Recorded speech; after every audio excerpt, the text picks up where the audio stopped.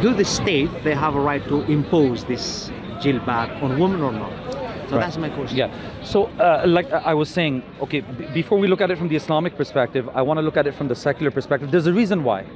The reason is because who are the main people objecting to all of this? They are secular people. Whether they're secular Iranians, whether they're secular Christians, atheists, it doesn't matter. But it's secular-minded people who are telling us that this religious dress, this hijab, this religious dress, why is the state imposing it? So one argument that I have, not that we are defending the Iranian regime, just like ladies who don't wear the hijab properly get shut down in Iran, you and I would get shut down in Iran too for doing this, for talking about Islam, for talking about Sunni Islam, or even just talking about Islam in general without the express approval of the government, of the Iranian regime, we would get shut down. This wouldn't happen. So we're not supporters of the Iranian regime. This has to be clear. But we have to be fair to everybody. We have to be fair. So the secular people who are objecting, they themselves would agree, they themselves would acknowledge that states and governments do have the right to impose a minimum clothing on people.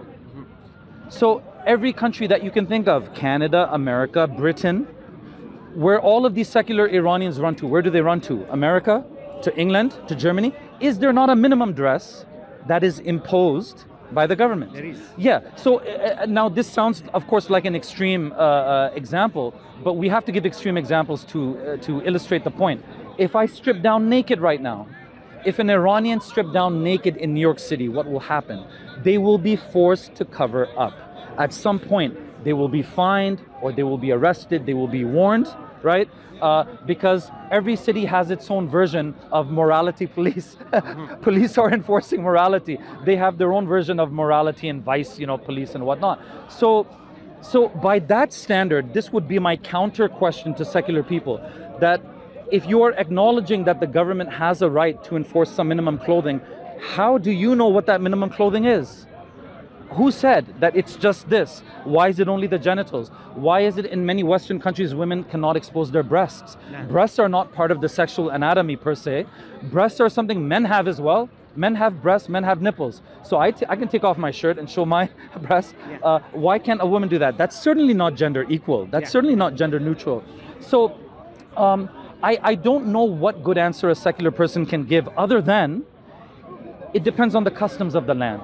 It depends on the cultural sensitivities of the people in that society. By that standard, Akhi, we can say, well, by the cultural sensitivities and by the cultural standards of Yemen, the Yemeni government should make sure that women are also covering their hair. By the cultural sensitivities of Afghanistan, Saudi Arabia, well, then the government should enforce that level of clothing, even by secular standards. Even by secular standards. Okay, so I'll continue. Now, but as Muslims now, we want to know that does Allah give the right I know. But I wanted to clarify that first point too. Does Allah give an Islamic government the right to enforce that clothing? So in all honesty, I've made the disclaimer already. I'm no scholar, I'm no expert. But from the little bit that I've looked into this, I did not find anything very clear in the Quran or in the Hadith. I didn't find anything very clearly that would say that the Sultan or the Hakim can enforce this, if a lady doesn't do it. I was listening to a scholar the other day. That scholar said that throughout Islamic history, it was enforced, but on a micro level, not on the macro level. It didn't have to be done by the government because families, villages, societies, communities, they made sure that their daughters and their sisters dressed in a certain way. And in those societies, the women couldn't even imagine dressing in another way. Just like in London, no woman here, no matter how secular she is, no matter how liberal she is, how atheist she is, she can never dream of taking off all of her clothes. Unless she's crazy. She can never dream of stripping. But you know what I mean? 99.999% will never even think of taking off all of their clothes. The culture. Yes. So it's not really the British government that on a practical level has to enforce it. On a practical level, it's the social pressure, society, customs that ensure that women and men don't completely strip down naked, in England. Now, in case we do, then the police will step in, right? So historically, that's how it was done. But in the modern era, where families are breaking down, where there's migration, where there's, what do you call it, gentrification, people are moving around, you don't have traditional extended families and villages enforcing this anymore. So this is in some ways a modern question. In some ways, this is a modern question, that can the modern nation state, if it's an Islamic state, can they enforce this? And to be honest with you, I don't see why, even from an Islamic perspective, why not? They can enforce red lights and green lights on the traffic lights. They can enforce that you're not chewing gum in a government building. I'm finishing my answer very quickly, that I think it is quite possible and plausible that if the government takes on that responsibility and says that they're going to enforce this, they can. However, I want to say one thing about Iran. You can only enforce something when it's already in line with the beliefs and the values and the culture of a people. You cannot. Would we ever think of enforcing hijab in London on these? We couldn't, because their values and their belief system is not in line with ours. I suspect this is the situation in Iran, unfortunately. I suspect the majority of women don't seem to want enforced hijab. I don't want really to focus in Iran a lot, because you really clarified that killing a woman because she doesn't wear a headscarf or jilbab. Yeah, that's a crime. It's a crime. Okay, yeah, so it's a crime. Yeah. we move on. It has something to do with Islam in that it's a crime. Yeah. Islam says Now, it's a crime. The second point is that did Allah Azza wa Jal, for example, gave authority to the state to impose the jilbab on women? And you says maybe Explicitly, no. Yeah, okay. I'm not aware. Do you agree that if women left the house without jilbab or exposing her body, that, you know what is a munkar mean? Like an evil. Do you agree that this is a munkar or not? Oh, that of course. 100%. That of course, Okay. of course. There is verses in the Quran what Allah Azza wa Jal, He commands us to remove munkar if we see. For example, there is a verse where Allah Azza wa Jal in the Quran says, "Kuntum khayra ummatin ukhrijat lin-nas ta'muruna bil ma'ruf wa tanhauna 'anil munkar." That's why we're the best of ummahs if we do that. So another verse where Allah says, "Al-mu'minuna wal-mu'minat ba'duhum awliya'u ba'd ya'muruna bil ma'ruf wa yanhauna 'anil munkar." And the Prophet Muhammad says, religion is a nasiha, is an advice. If you see something wrong, change it, right? By your hands, that belongs to the authority, The authorities, the yes, government yes. or the husband inside the house. If you cannot change it, then change it by your tongue, which means speak and give advice. If you can't by your tongue, by your heart, like ask Allah to guide this person. So if we look at, that's what I'm. So if we look at the Quran and the Sunnah, that the government they have to make sure that women, when they leave the house, they should dress like the way Allah Azza wa Jal commanded. And not just for a Muslim woman, by the way, for the Muslim and the Christians and the Hindus and all the women, because that's an evil. That's a munkar, you understand? And that will cause a lot of damage to the society. And if we don't do that, if the state, they don't care anymore, why they don't care? Because maybe there is an outsider power, let's say the United Nations. They will threat this country, or if you force a woman to cover, we will sanction you, and the government says, okay, well, I'm not going to force them, so this is going to cause less harm, which that's a reasonable answer, you understand? But if the government, that's the authority, they say we don't care because there is no punishment in the Quran of that, I believe this authority that would be questioned at the day of judgment. Yeah, they would be questioned, but they might have an answer. As you said, they might have a reasonable answer or excuse. So no, I agree with everything you said, and that's why I said that I didn't find anything explicit and direct. It doesn't mean that there's not something that could be implicit, that we could deduce from the Quran, of course. So what I meant was, there's no like hudud punishment given in the Quran or in the hadiths for the lady not wearing the hijab in that sense. But you're right, generally under the category of prohibiting the evil, the government could say that, look, I mean, this is part of sexual morality, public morality, we have to enforce this. So I'm agreeing with you in principle, but I'm just being honest with you. I really feel, brother, that Iran is a very complex situation. I know, okay, but I am. Yeah, but I am. Okay. Yeah, but I'm, because everyone will apply this to Iran. Everyone is thinking about Iran right now. Even you were originally thinking about Iran. So Iran in particular, I feel that at this point, man, if they weigh out the, maslaha and all that, it seems like they are turning their population more and more against Islam, unfortunately. So there has to be some basic ta'lim, some basic education at this point first. And hijab is like step 10, man. It's there, but it's not maybe step number 1. I think they forgot about step number 1, 2, 3, 4, 5. Because these people, After 30 years of living under a so-called Islamic regime, they should love the hijab, they should love the Sharia, they should love Islam. So the fact that they don't is, number one, we know that they have a different idea of Sharia, of course. We're not Shia. But number two is they probably didn't even do their own job. Even if I was Shia, I would say that this Shia government has not done a proper job of sharing Shiaism with the people. So what is the, since we agree that the state, they have to remove evil and women live in the house. But the bigger evil right now is apostasy. I agree with you. Look at the Iranians that I meet in Canada. I'm telling you, like 8 out of 10 of them will just say, I'm ex-Muslim, I'm not even a Muslim.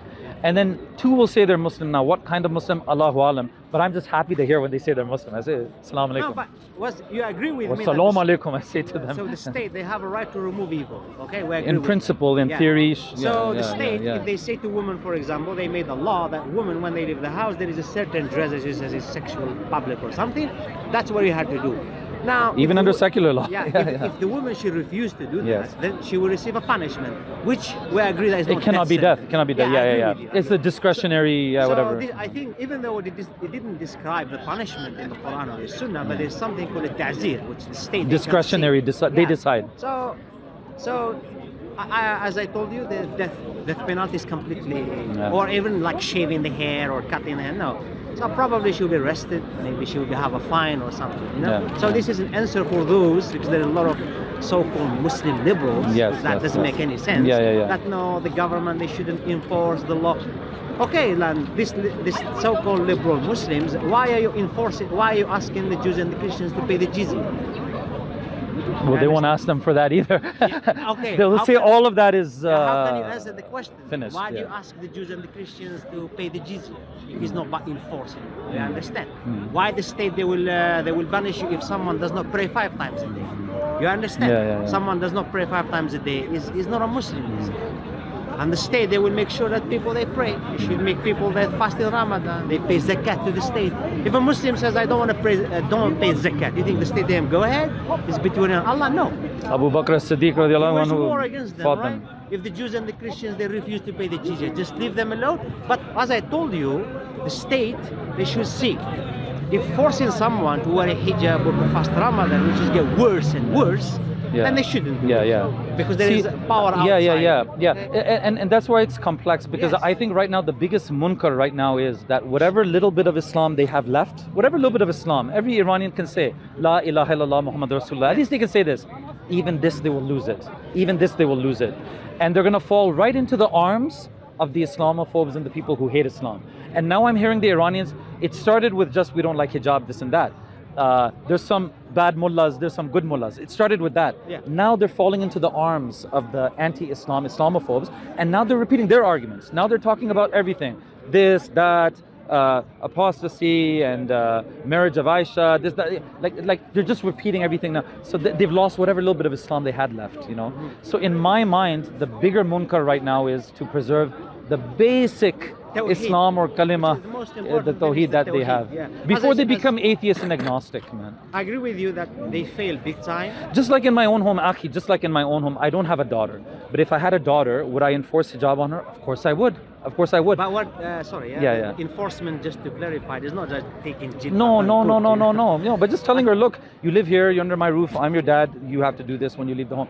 But once she reaches a certain age, if I saw, to be honest with you, if I saw that she's becoming so rebellious, she's not praying now, she's starting to hate Islam, at that point then, I wouldn't be enforcing it in the same way. Not because I don't believe I should be enforcing it, but I'm like, right now, if I keep on pressuring her for the hijab, she's gonna leave Islam altogether. I agree. So I'll just say, okay, it's between you and Allah. I've taught you what's right.